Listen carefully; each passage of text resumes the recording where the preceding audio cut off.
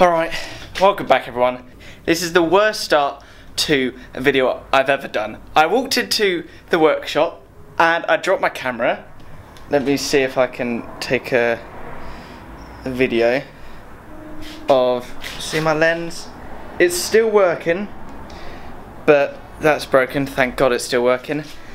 And it looks like there's been some sort of expanding foam explosion on the ground. So hopefully that will come off. Now go!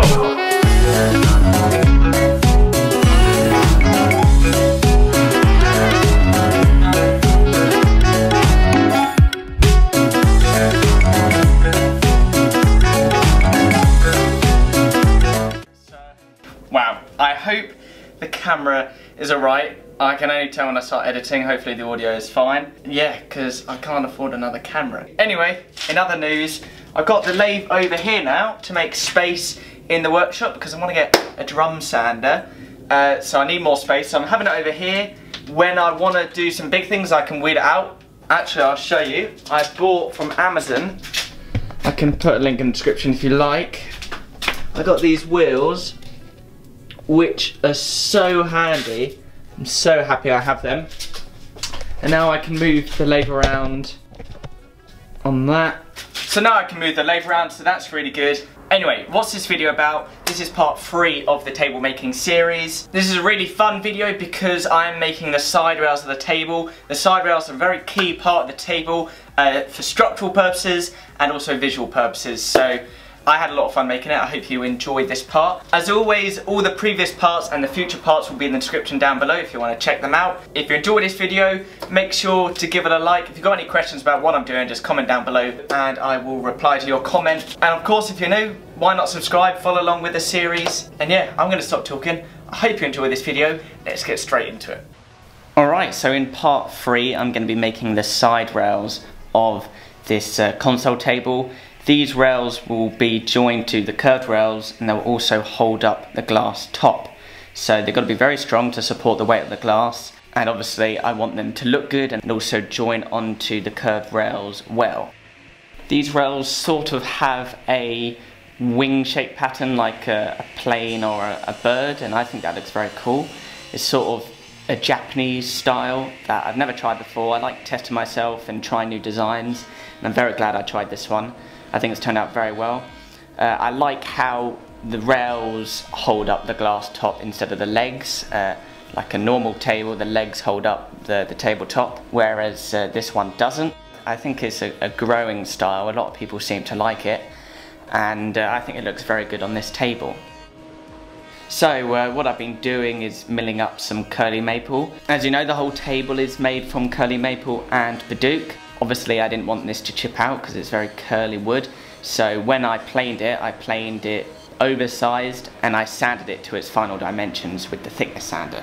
At Rycotewood we have this Grigio thickness planer. It has a normal standard knife cutter block, which when the blades are sharp cuts really well. It's much easier to chip out curly wood using a straight cutter block like this rather than a helical head. If we had a helical head in the workshop, then I'll be able to get much closer to the final dimensions because helical head planers really prevent chip out a lot. So what I'm doing now is cutting an angle on the curly maple boards. Now this angle matched the curve on the curved rails. I forgot what the angle was. I can demonstrate it in the next clip. You can see these are where the rails will go. And obviously to join all the rails together, that angle needs to be very precise, and I definitely don't want any gaps. To help have no gaps, the area that the rail will be glued onto, the curved rail, I sanded it flat so there would be no gaps when I glue the side rails onto the curved rails. So what I'm doing now is gluing the two pieces together. I put parcel tape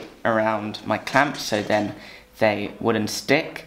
This is a quick way, instead of having to make cauls where you plane a piece of wood and put parcel tape on that, you can just use the clamp itself. As long as you put parcel tape on, it won't stick to the wood. So you can sort of start to see the rail shape come together. Later on, I didn't film it, I actually changed the wing shape. I found it to be too high and the glass was held up too high away from the curved rails. So what I did is I just cut this rail in half, removed some material in the middle and then glued it back together, and that shortened it to the right height.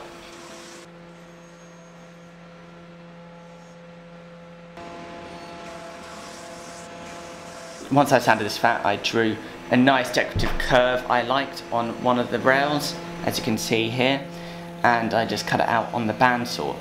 Now there's quite a thick blade, so I couldn't cut it out all in one go, so I had to make lots of relief cuts so I can get around that tight angle.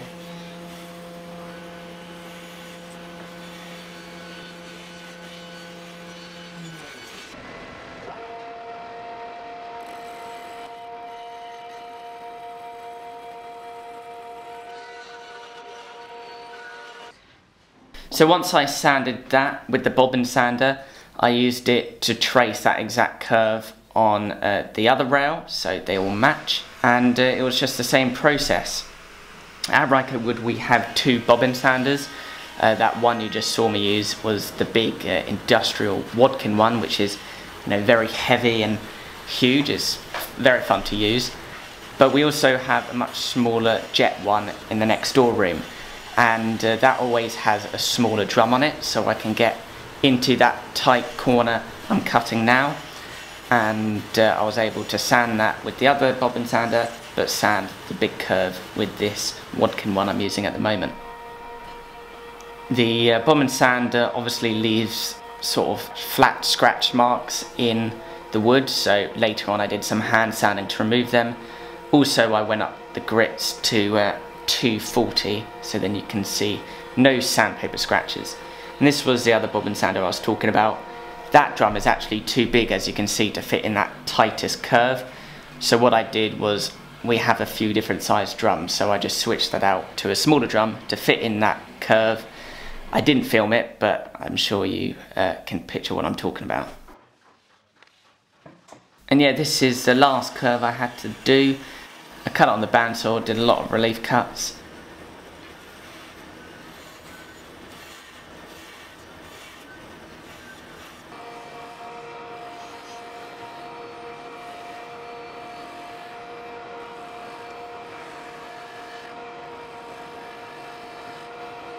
And then it was time to do some hand sanding to really get in that gap and make it very smooth.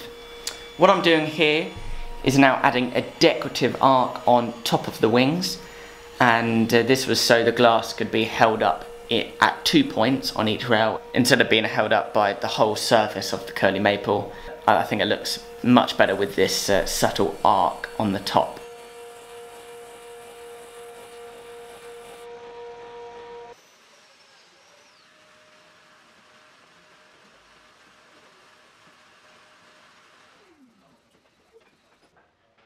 Once that was done, I traced it and did the exact same thing with the bandsaw, cutting that, using the bobbin sander again, and then a little bit more hand sanding.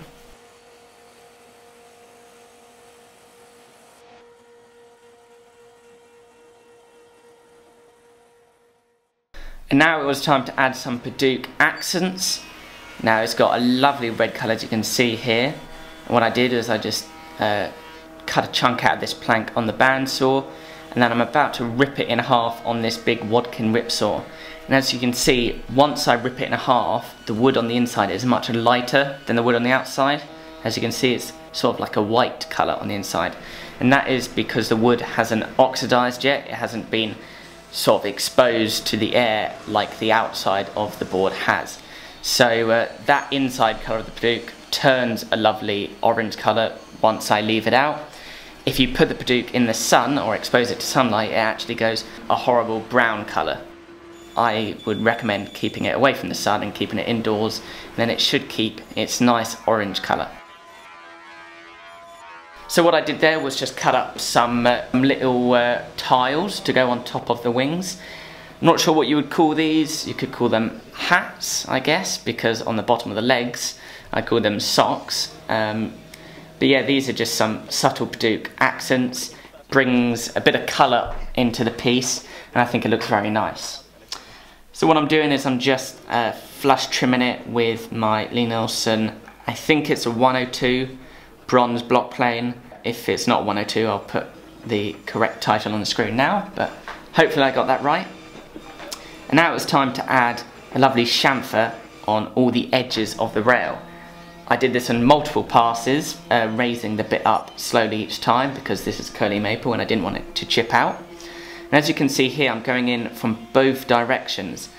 Now normally on a router table you always go in one direction from right to left, and that is so the router bit doesn't catch the wood and pull the wood through. But because this is curly maple and I didn't want it to chip out, especially where the padauk accents are, I had to go in from the other direction just for that final bit. This was okay because I was going very slowly, I was holding the workpiece very tight, and most importantly I was routing a very small bit of wood away each time. If I was routing more, then the router bit would have had more material to grab onto and pull the wood in, but because I was only routing a tiny bit away, it wasn't an issue. If you're enjoying this video so far, I'd really appreciate it if you gave this video a like. And if you have any questions about what I'm doing or about the series, comment down below. And as usual, I will reply to all your comments. So I think the chamfer looks very nice.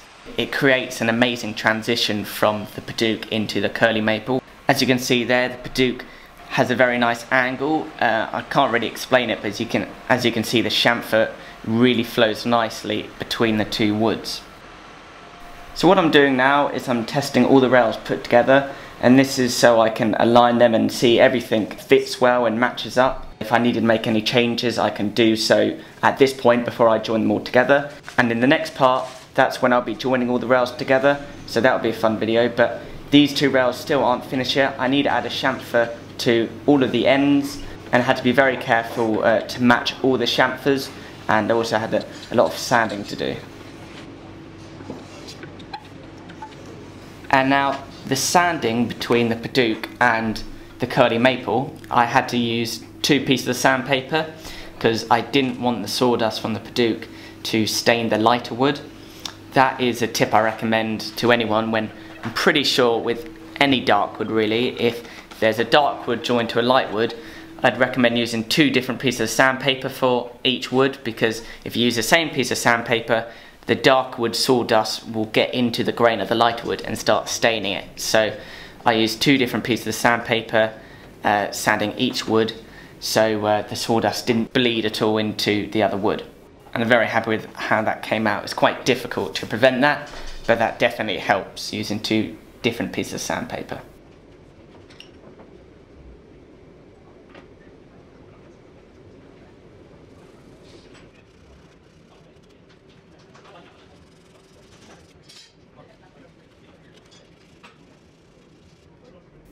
Now on to the final step of the rail, and that was to add a decorative curve onto the bottom.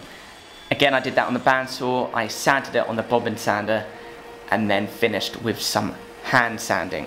Actually, I didn't finish with some hand sanding. I passed it through the router table as well because I wanted all the sides to flow and match, and if I did it on the top, it would only make sense to route the bottom as well. And I think all the sides really tie in nicely with each other, and it looks really good when all the rails come together. As I'm sanding, it's a really good idea to rub your fingers along the surface, and your fingers are really sensitive, so you'll be able to feel really easily if there's any bumps or discrepancies, and then you'll be able to sand them away before you put the finish on. And here I am routing out the final bit of the rail. I did multiple passes, raising the bit up each time. I tried not to stay in one area for a long time because maple burns very easily, especially if you pause, on a table saw or a router table. A bit can get hot and really easily burn maple. So I kept the piece moving constantly, and that helped prevent burning a lot.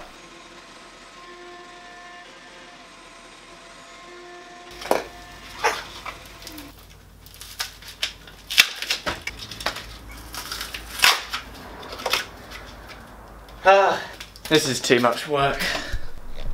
Right, that is too much work. I'm going to be spending the next half an hour trying to take that off the floor. Anyway, I hope you enjoyed this video. In the next video, I will be joining everything together. The legs that I made in part 1, the curved rails that I made in part 2, and of course the rails I just made in this video. It's going to be a lot of fun. I hope you enjoyed that video. That should be out next week. I have to say, I can't believe how long these videos are taking me to edit. They're taking a whole week to edit. I'm pretty bad at editing, so that's probably why they're taking so long. So I'm sorry I can't upload them daily, but I'm trying my hardest to get them out as soon as possible, but it should be out next week. After this series is done, I'm going to be making a lot more videos that should be quicker to edit, and then I'll be able to upload more. So stay tuned for them. Anyway, I hope you're enjoying this series. I had a lot of fun making it. I love hearing your feedback and what you think of the table. So yeah, if you are enjoying it and you haven't subscribed, make sure you do that. If you want to support the channel, I'd really appreciate it if you give this video a like. And of course, if you really want to help, why not support me on Patreon? It really helps. So yeah, thank you very much for watching, and I will see you in the next video. I'd like to love you, I'd like to love you,